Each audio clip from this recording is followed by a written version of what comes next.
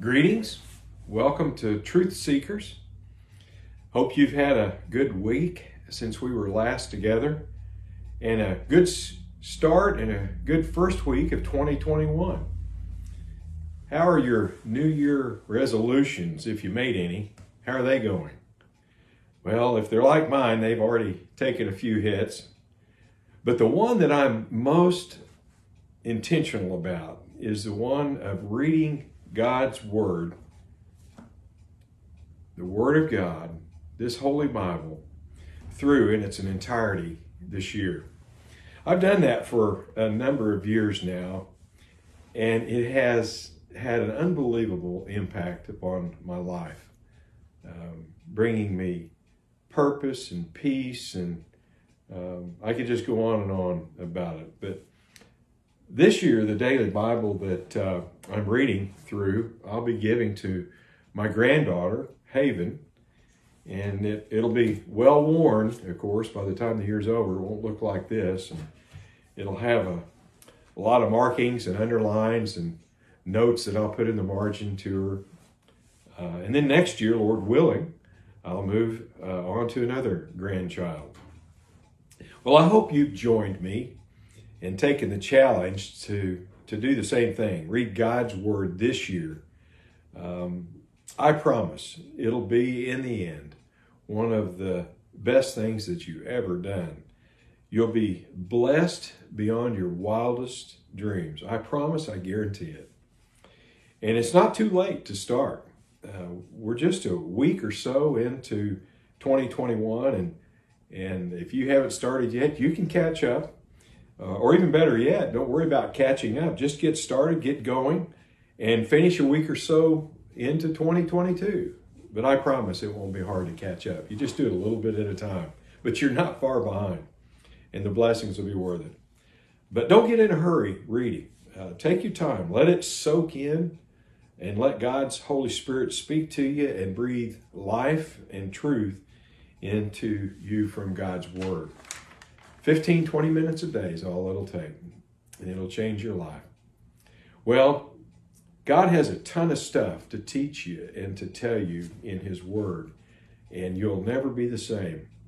And if you haven't picked up one of these daily Bibles or ordered, you can get them at Mardell's or any Christian bookstore, probably even any store that carries Bibles, you can find these.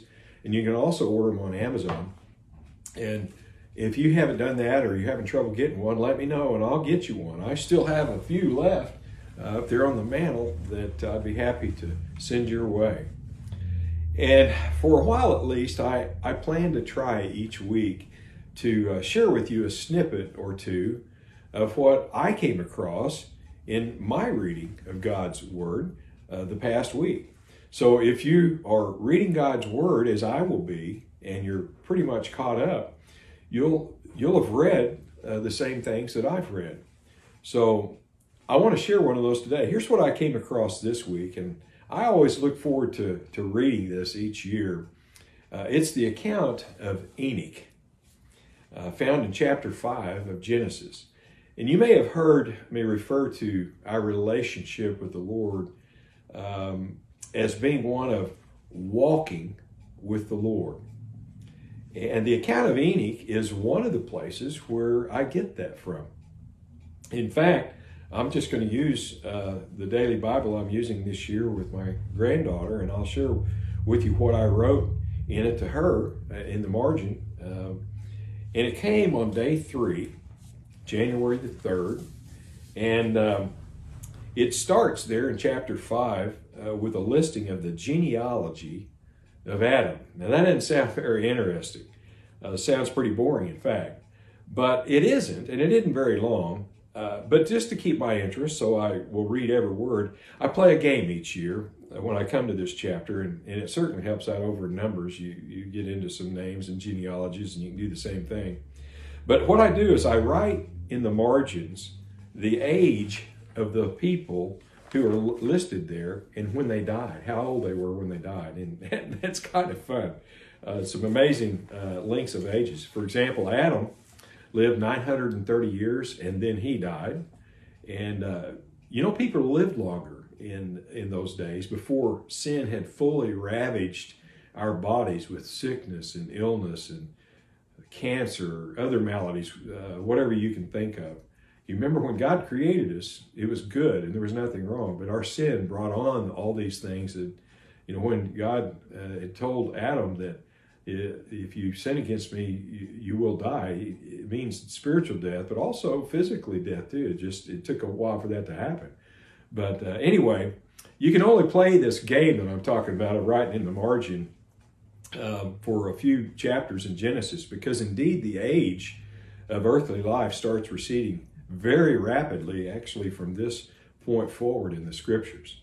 Anyway, Adam lived 930 years and he died, and his son Seth, he lived 912 years and he died, and then Enosh, not Enoch, but Enosh lived 905 years, and it says then he died, and his son Canaan lived 910 years and he died, and so forth, and on and on.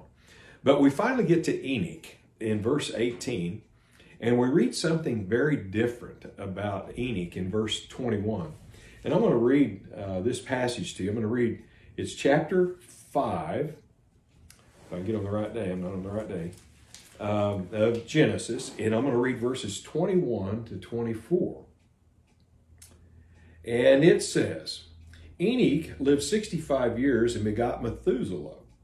After he begot Methuselah, in other words, Methuselah was his son, Enoch walked with God 300 years, and he had sons and daughters. So all the days of Enoch were 365 years, and Enoch walked with God, and he was not, for God took him. Did you see it? Did you hear it? He didn't die. It says, quote, and Enoch walked with God, and he was not, for God took him.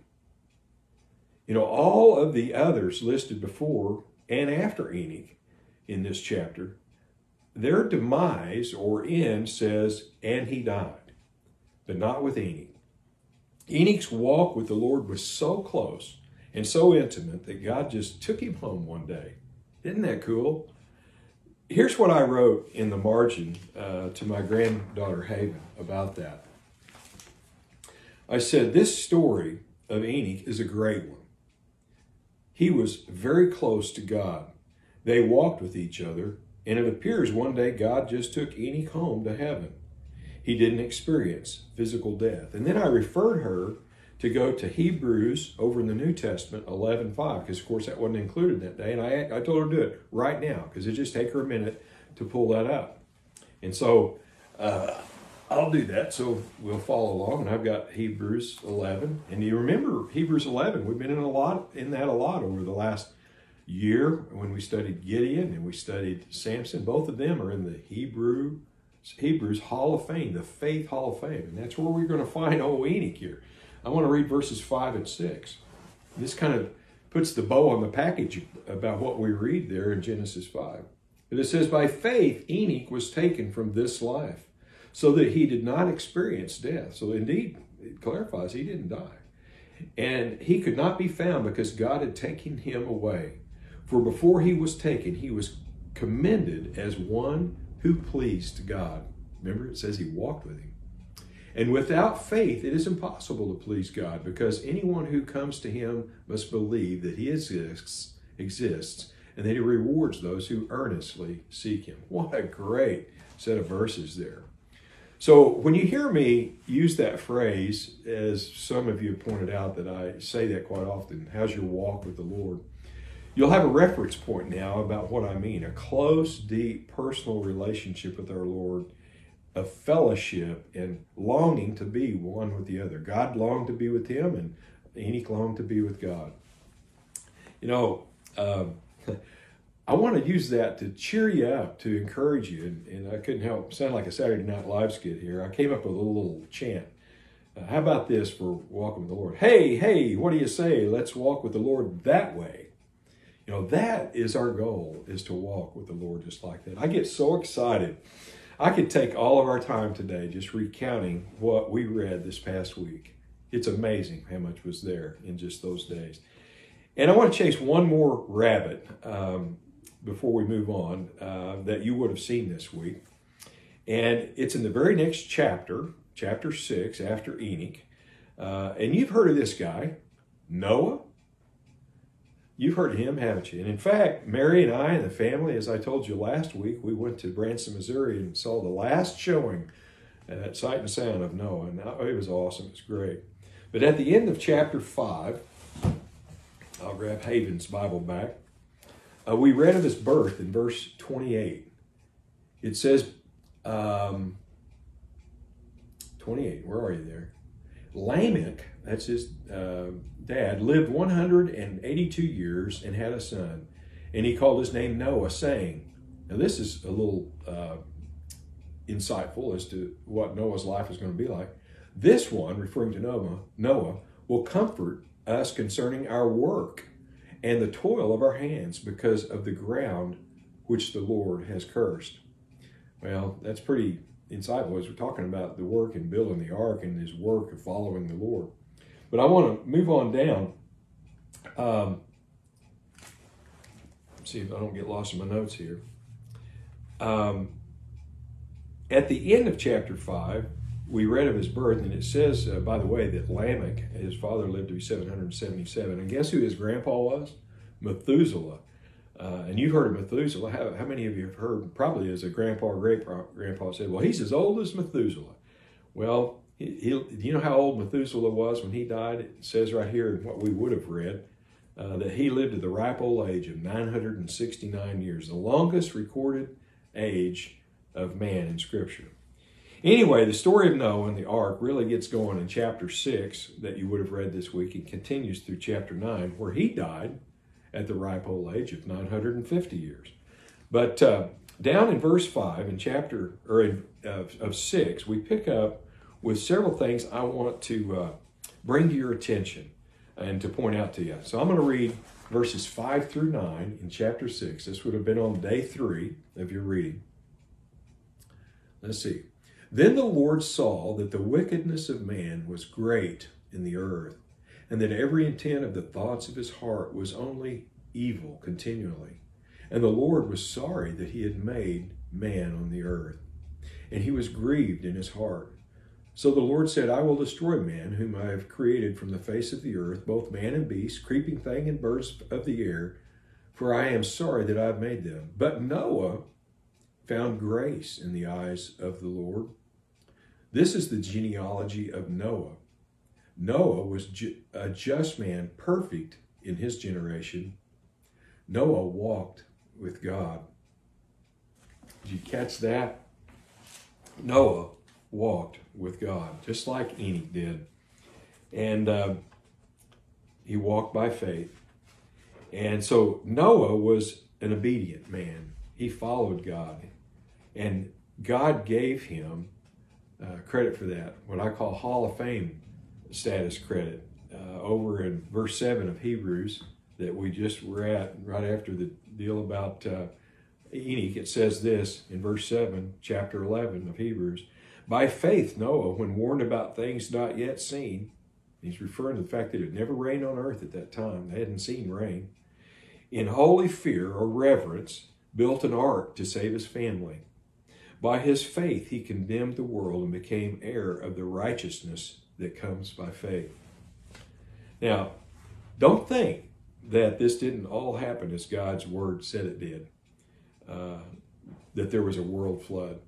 You'll find some people say, yeah, I believe in a regional flood, but I don't believe that stuff in a worldwide flood. Folks, at the end of this year, when you've read God's word, you'll believe every jot and tittle. I promise you, it will be a great thing. But let me just ask you to consider this, for those of you who might want to gnaw on that and argue a little bit. Do you know that there are giant sea-faring fish fossils in the plains of Kansas, just north of us? How'd that happen if there wasn't a flood? Did you know that there are fossils of fish found on the highest mountain tops all around the world? How'd that happen? Jesus even validated that this was a true account of Noah and the flood in the New Testament. And we're not going to take the time, but I'll give you the reference. Go to Matthew 24, verses 37 to 39. If Jesus said it, you better believe it. Well, those are a few snippets from just this past week of God's Word. I think I maybe skipped a page, maybe went a little fast. Yeah, I did, because I wanted to point out just a couple more things from those scriptures we read. The first one is it referenced the wickedness of man. Did you hear that? And that it grieved God. Those are in verses 5 and 6. And we won't take the time, but Jeremiah 17:9, you could go there, and it tells us that the heart of man is deceitfully wicked above all things and beyond cure. You know, I've had people want to argue, well, man is basically good. Well, that isn't what Scripture says. We're not good without God. If man's nature and his heart were good, would we need a Savior? Arguably, no. Another thing I wanted to point out to you, Noah found grace in the eyes of our Lord. So people might emphasize, well, he destroyed man. He was upset that he created him and he destroyed the whole world by the flood. Yeah, but because Noah was faithful to him, he found grace for him, saved the world in a sense through Noah and his 3 children and their wives and his wife.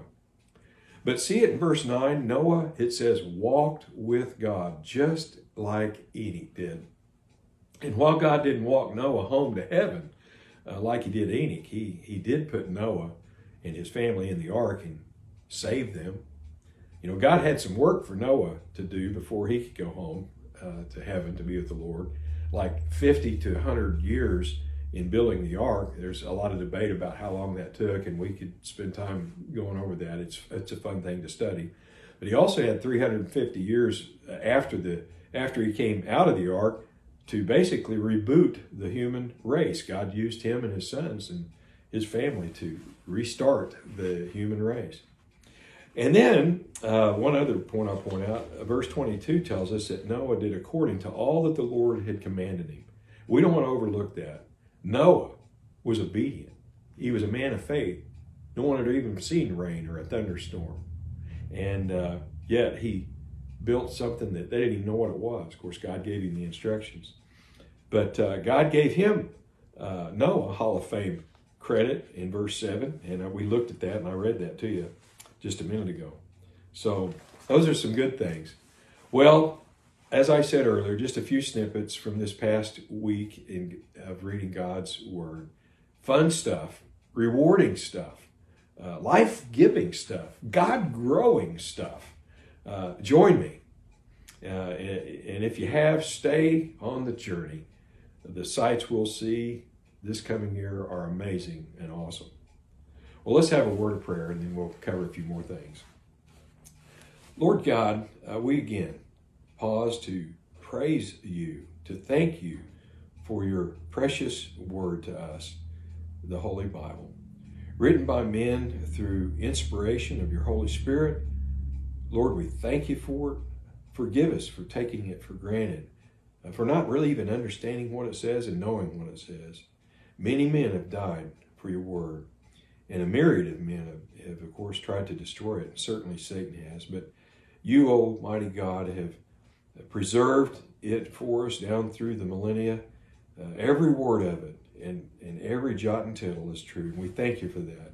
We thank you, Lord. Give us a burning desire to read and to know and to understand your word. In our Savior's name, our Lord Jesus Christ, we pray. Amen. Well, hate to turn the table on you, but after that fun little ride, I have to bring it up, but I must. This has been another rough week for the good old US of A, hasn't it? You know, many of us just finished holiday season and watched one of my favorite movies is It's a Wonderful Life, and there was a line in there when Jimmy Stewart, Mr. George Bailey, he says, another red letter day for the old Bailey's building and loan. And so I kind of borrowed that. Another good old week for the US of A. Well, I won't go into all of what has happened. It certainly has been historical. And the reason I'm not going to is because I'm sure you've debated and fretted and discussed that plenty with your friends and relatives and work associates and so forth. But like so much that we've seen and we've heard and we've dealt with this past year, it's hard to find the truth. You can't figure out who's telling the truth and who isn't. And my vote is probably no one is. You know, the only truth that we can put our feet on and rely on is God's Word. God's Word is truth. It's never changed, never will. God has never changed. He never will.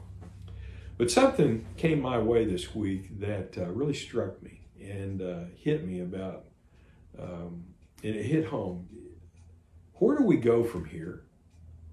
You know, for some, what we're going through is depressing to consider. For some, it's scary to contemplate. And for some, it's just surreal. Just can't believe all this is happening. And what about our children, our grandchildren? I hear people saying, I've said it. Many my age and a little younger are asking that very question and worrying about, what about our children and grandchildren? Because we know things are changing and happening so fast. It's happening right in front of our eyes and quickly, especially now that one party holds not only the presidency, but the House and the Senate. And it appears that the skids are greased for a quick and radical change. They're going to look at that as a mandate for change. And what are you going to get with that? And I don't want to get into a political debate, but I don't think we can really argue these things. We seem headed for a more socialistic society and government. It seems that we're going to have a culture that is going to be more dependent upon the government, certainly not upon God.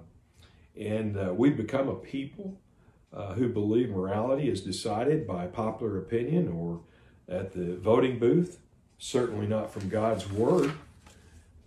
As Dave Ramsey, many of you have heard of him recently put it, I'm going to borrow this. He says, nothing makes sense anymore. No values, no morals, no civility.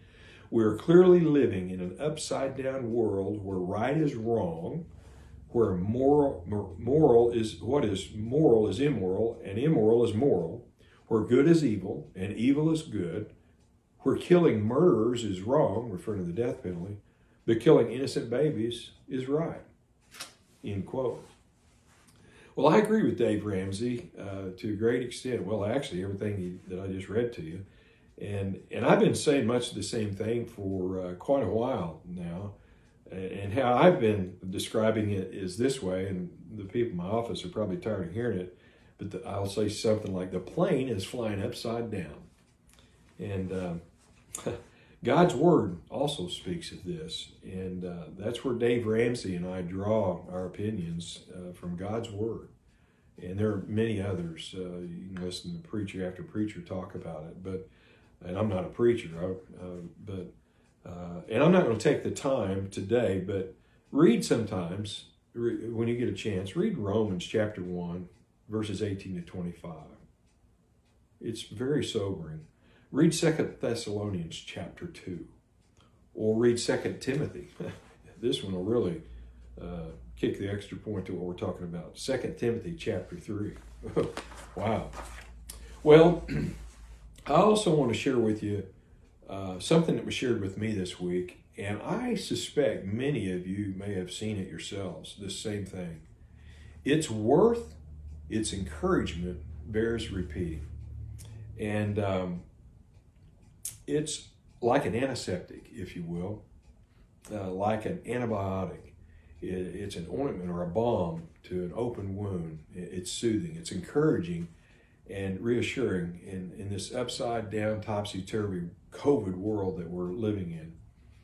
And most importantly, what I'm getting ready to share with you, it's biblically sound and it's biblically based.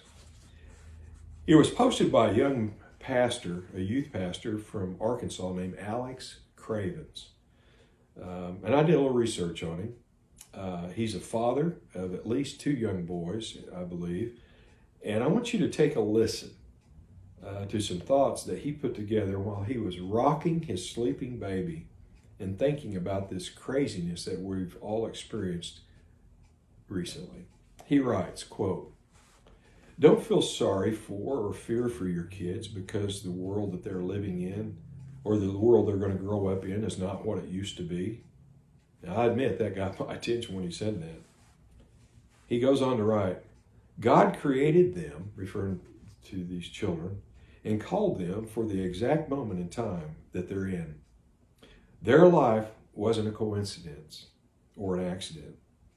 He implores us, raise them up to know the power they walk in. I love that, certainly, as children of God. Train them up in the authority of his word, God's word. Boy, he really got some brownie points with me on that one, didn't he? And I'll amen that. He says, teach them to walk in faith, knowing that God is in control. And you won't know that unless you read God's word, I promise you that. Empower them to know they can change the world. Don't teach them to be fearful and disheartened by the state of the world, but hopeful that they can do something about it. Of course, that's through being a believer and serving the Lord. He says every person in all of history has been placed in the time that they were in because of God's sovereign plan. He knew Daniel could handle the lion's den. He knew David could handle Goliath. He knew Esther could handle Haman. He knew Peter could handle persecution. He knows that your child or my grandchildren can handle whatever challenges they face in their lives. He created them specifically for it. Don't be scared for your children, but be honored that God chose you to parent and grandparent the generation that is facing the biggest challenges of our lifetime. Rise up to the challenge. Raise Daniels, Davids, Esthers, and Peters. God isn't scratching his head wondering what he's going to do with this mess of a world. He has an army he's raising up to drive back the darkness and to make him known all over the earth. Don't let your fear steal the greatness God placed on them, referring to the children. I know it's hard to imagine them as anything besides our sweet little babies, and we just want to protect them from anything that could ever be hard on them. But they were born for such a time as this. Oh, wow. Isn't that amazing? What insight this young man, Alex Cravens, has and such wisdom that God has given him. I feel better already just knowing that there are young men and women out there, even though they may be few in number, but who are God-fearing and are raising children for God. Doesn't that make you feel better? Well, we're about out of time. Next week, I'll share not only a few more snippets from our reading in God's Word for what we'll be reading this next week, but I'll also give you some highlights from the Truth Project that the Truth Seekers is going through for the next couple of months. This is what we'll be watching, a video each week. And I'm going to give some highlights from the Truth Project that we're going through. So next week I'll bone up on that a little bit and share some of that with you, because probably some of the members of that group will be watching, as we really don't have time to do much discussion in class because it lasts 50-some minutes and there's just not enough time. But so we'll be handling some of that in these upcoming videos. But you can be watching that too if you're not able to join us. I believe you can watch it on YouTube, and certainly you can order, as I did, this to have your own set. But until then, I want you to be safe. Be in God. Walk like Noah and Enoch, and like these young children that this man implores us, Alex Cravens, to. Walk with our Lord Jesus Christ and be in the Word. May God bless you and keep you. May the Lord make his face shine upon you and be gracious to you. And may the Lord lift up his countenance on you and give you peace, brother and sister. Until next week, good day.